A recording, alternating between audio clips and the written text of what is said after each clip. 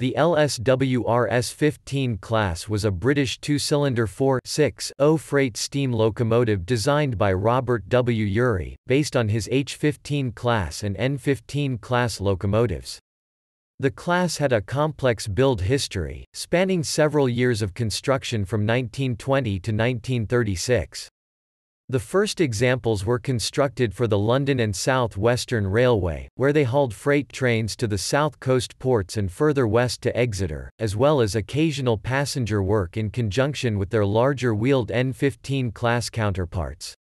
Following the grouping of railway companies in 1923, the LSWR became part of the Southern Railway, and the chief mechanical engineer of the newly formed company, Richard Maunsell, increased the S15 class strength to 45 locomotives.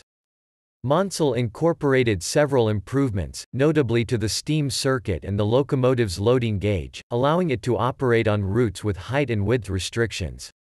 The new locomotives were built in 3 batches at Eastleigh, and were in service with the Southern Railway for 14 years. The locomotives continued in operation with the southern region of British Railways until 1966.